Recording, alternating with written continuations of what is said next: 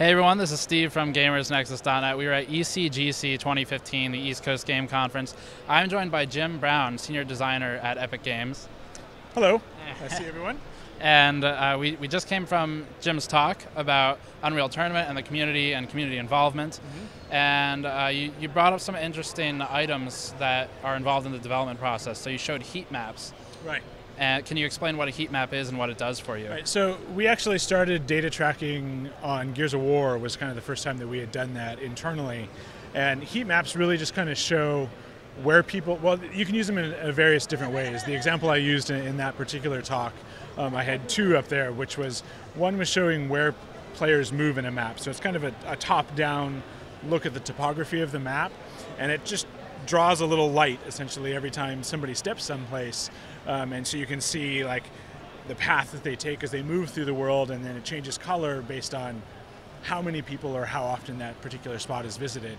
The other thing that we used them for in Gears in particular was to show, we just basically drop a marker whenever somebody died. And so then we can go back and see how they died, who killed them, you know, all that other type of information. But in Gears in particular, what we were looking for was we were trying to create a very specific type of gameplay that funneled people into kind of a central front in the map, so that you could spawn and run in, and always the combat was always kind of maintained on that central front. And by tracking player movement and player deaths, we could see when that front fell apart, and then try and figure out why and how to fix it if it wasn't happening. And are there any particular elements in level design that you find players respond almost programmatically to? Is there, if I see a set of stairs, am I expected to respond a certain way? Yeah, I mean, there's any number of elements. There's all these rules. I mean, I could spend forever talking about it. It's just about how you group objects together, you know, whether there's light in a doorway that's in a dark hallway, it'll pull people there. People's mentally respond different to ramps than they do to stairs, for example, and just whether someplace looks accessible or not really influences how often they move there. There's very, very subtle things just in the architecture of a space, or nooks and crannies where people can hide, that kind of give these visual cues, or even have really dramatic outcomes to the way the game unfolds. In Gears, for example, our camera was over behind you, over your right shoulder, and that led to a lot of problems looking around corners, because you could swing the camera out around the right, but you couldn't do that to the left.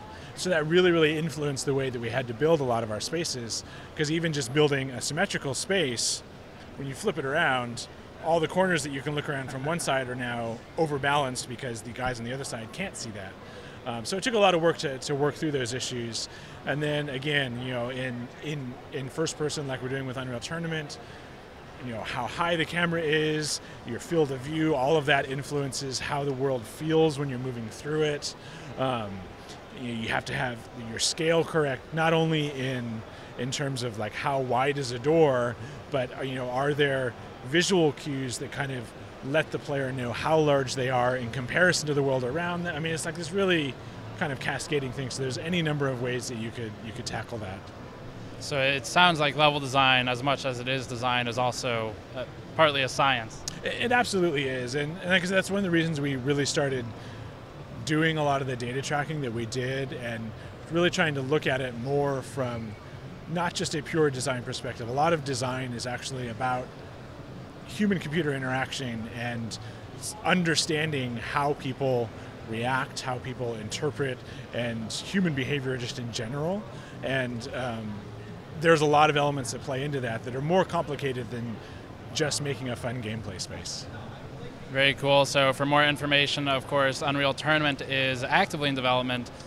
Can you direct people where to go for that? Sure, unrealtournament.com. It's really easy. From there you can download the game, you can join our forums, you can get involved in the process.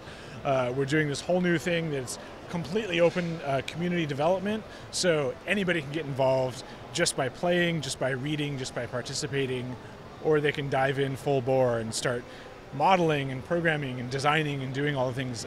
We want to leverage the power of everyone to really make this the best game that we possibly can.